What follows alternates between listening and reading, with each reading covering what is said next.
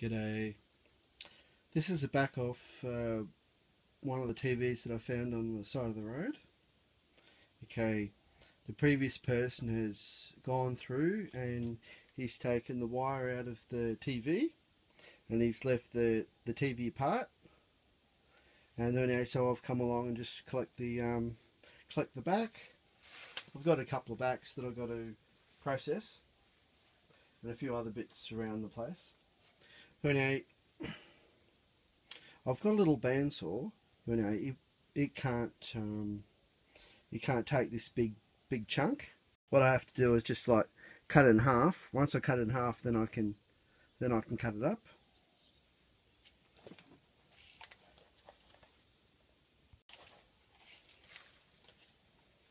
This is a bit noisy.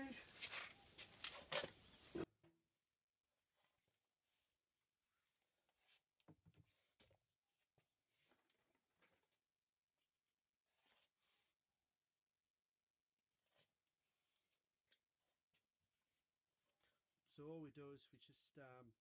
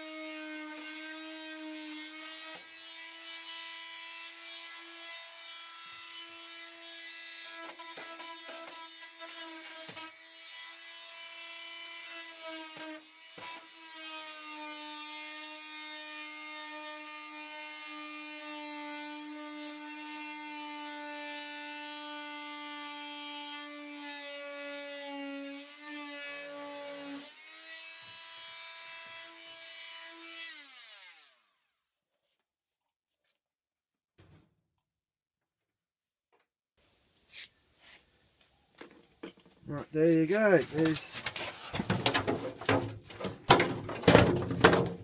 two halves. Well, not quite in half, as you can see. But basically what you want to do is just cut it in half, so then you can process it. By processing it, I mean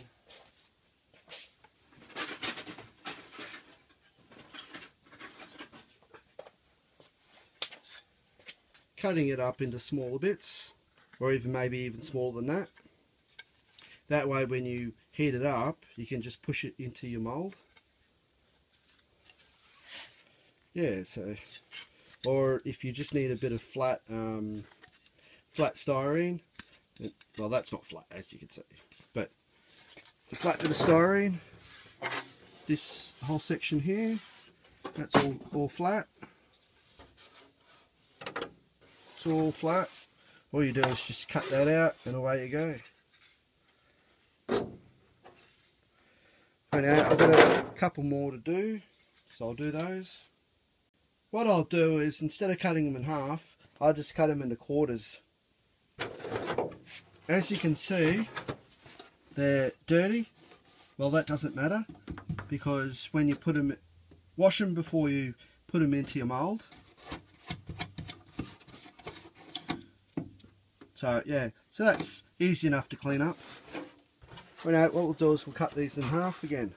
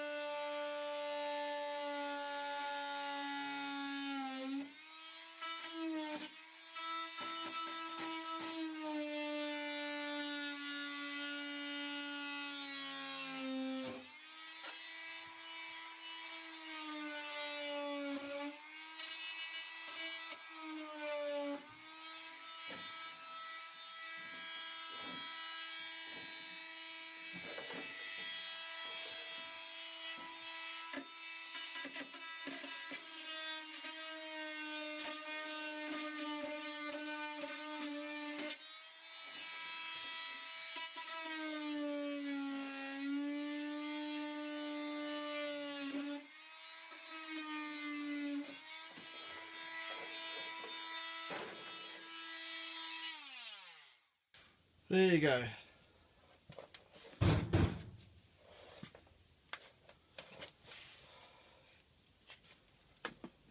That's one.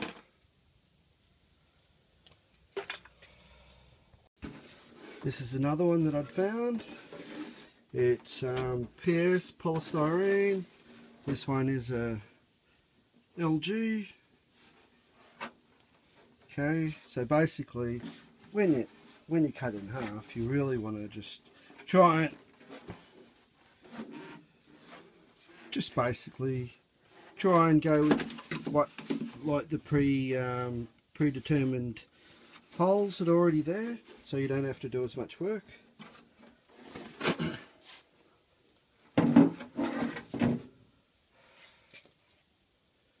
Alright, here we go.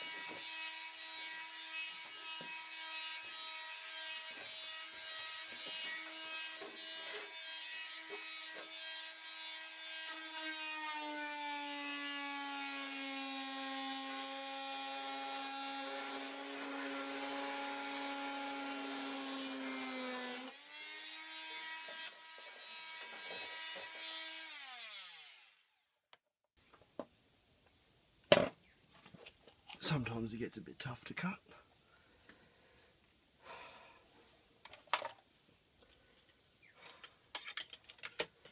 Most times what happens is that most power tools are just, or most cutters just cut too, well, most power tools run too fast. What happens is it just basically melts the plastic as it goes.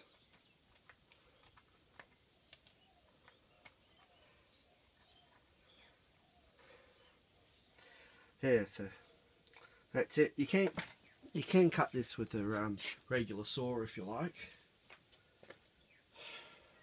but yeah, I just use this this power cutter. It works alright. I really need to put it on a bench. It's a bit too low. The floor, that is. But anyway, I'll continue. Just to show you, it can be cut with a normal saw. Here's just a normal saw.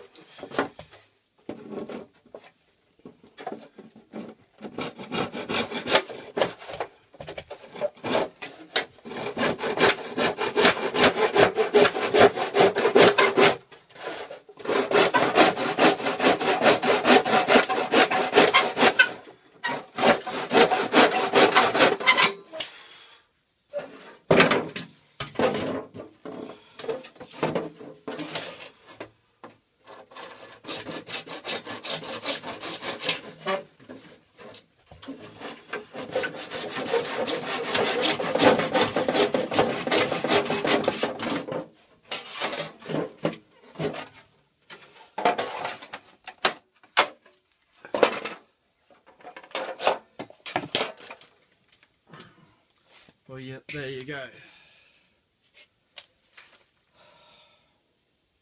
The saw you got to put a bit of effort in, whereas the other one, the vibrating, the friction saw, don't need to put that much effort in, and it cuts it. So make your own mind up. Right. This one here was also found on the side of the road. This one was from a View 51cm colour TV. Sometimes you can tell whether there's quality that was actually put into the mould. You can tell by the inside. If you have a look on the inside, most times what they'll do is they'll actually display whether it's PS, polystyrene. But as you look over here, it's pretty dodgily done. Just enough to get the mould out of the cavity. But yeah, normally you'd find that was milled and polished to a high degree. But this is just basically done just enough to get it through assembly. Because the outside looks pretty good. This is as you can see here, it's gone a bit yellow with age. So I don't know what year this is. No idea.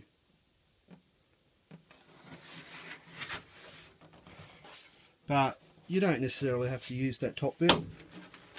Just basically what we can do is we can just cut that top bit off, then chuck the top bit. Just all the bottom bits are pretty good.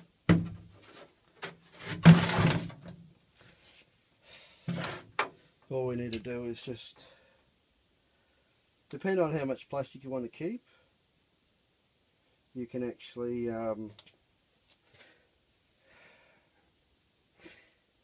you can just cut straight down here and chuck the top. But then again, if you're really wanting to keep it, basically what you do is just sand that, and that should come alright. But then again, who's got the time to be sanding that before they cut it up and put it in whatever they want to do with it. Alright, so what I might do with this one is I'll just basically cut it down here, just get rid of the top, because we don't really need that top bit. All the bottom bit's good enough for me. Just cut along here. The groove goes all the way down. We'll just use the saw again. Sometimes the saw's quicker.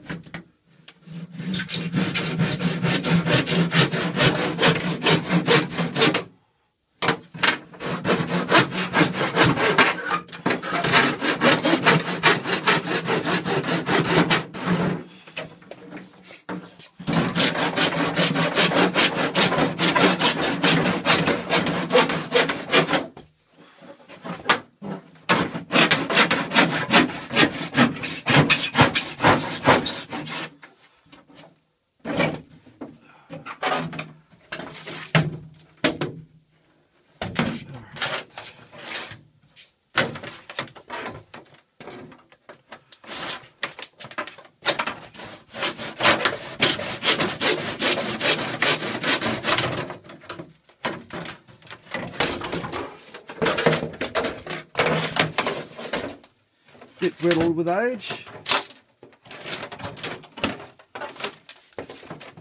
It's alright.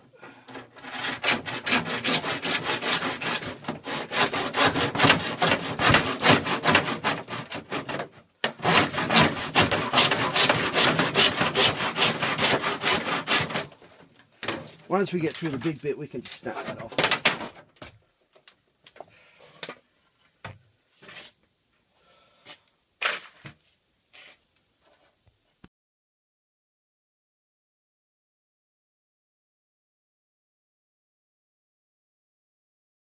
This one's also has gone a bit yellowing on the back here, down to here. It's been sitting in the corner or near a window, so the sun's got at that. So basically, what we might do is we just we'll cut that section off as well. Yeah, so yeah, it's easy enough to do.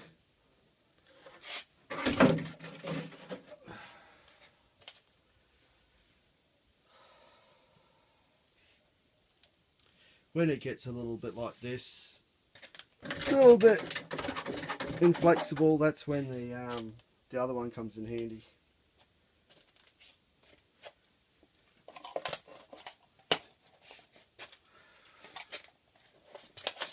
This one.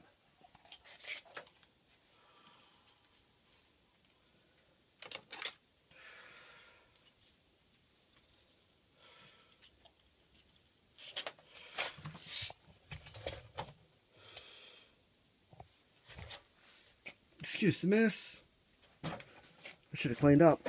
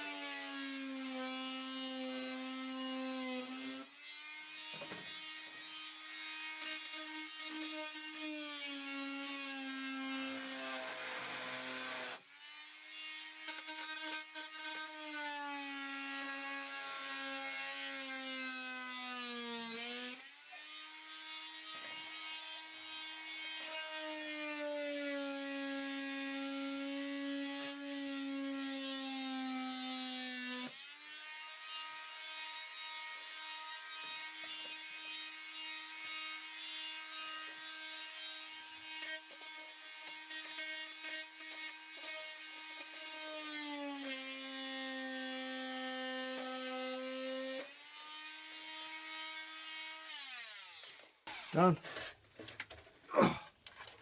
Mold.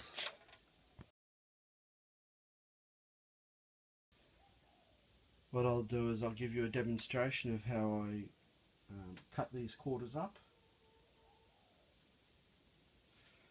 When you have, all I've got here is I've got a little workzone bandsaw.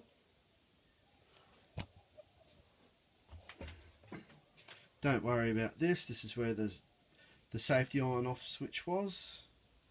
When what had happened was it broke. This is an Aldi bandsaw. Other than the switch, it's fine. I've only had to replace one blade because I broke it. Cutting plastic, of course.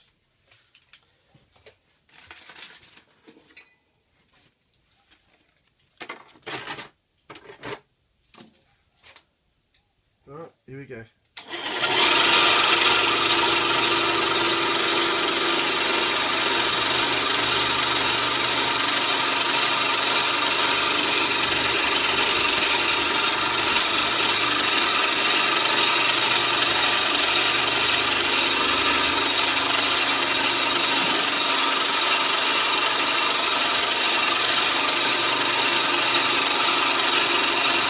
Make sure it's clean first. Okay, so all I do is I just cut down like that.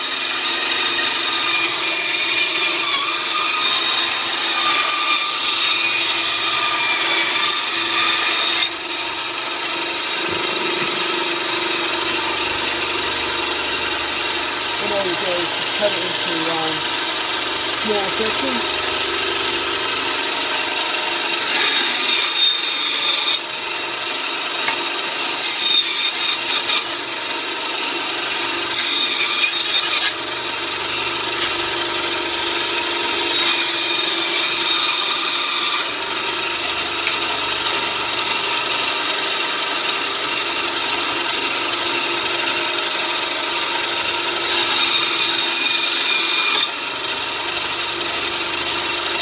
The only parts you have a problem with these bits here. These are like a phone.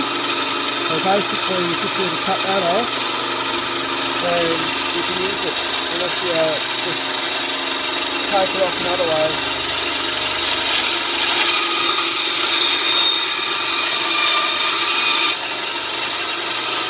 You just throw that a bit away.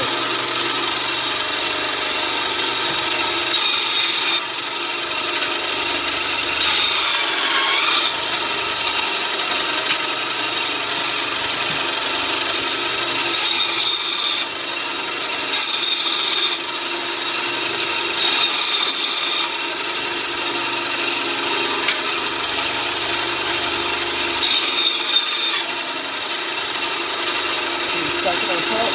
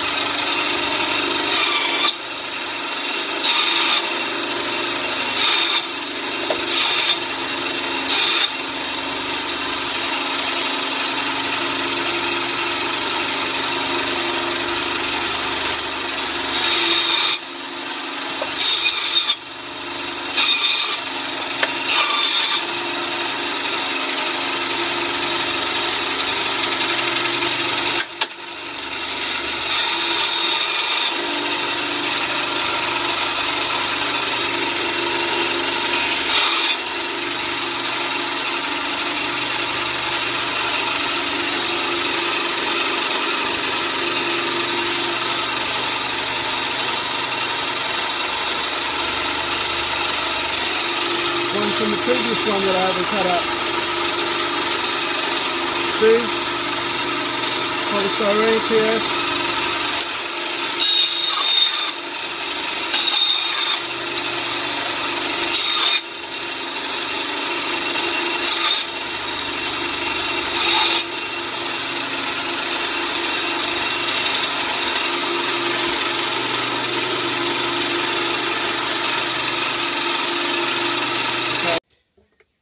Okay, here's the result of cutting up just the two of the quarters. You get a fair bit of plastic out of that. And I saved the big bit of flat.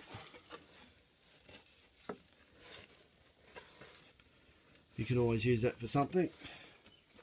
Otherwise just cut it up. But it's a nice bit of flat. You're going to pay a few dollars for a piece of flat HDPE or even a bit of polystyrene. So whenever you can, keep the flat bits. Anyway, you know what I have to do now. I'll either have to use it or store it. See ya. Bye.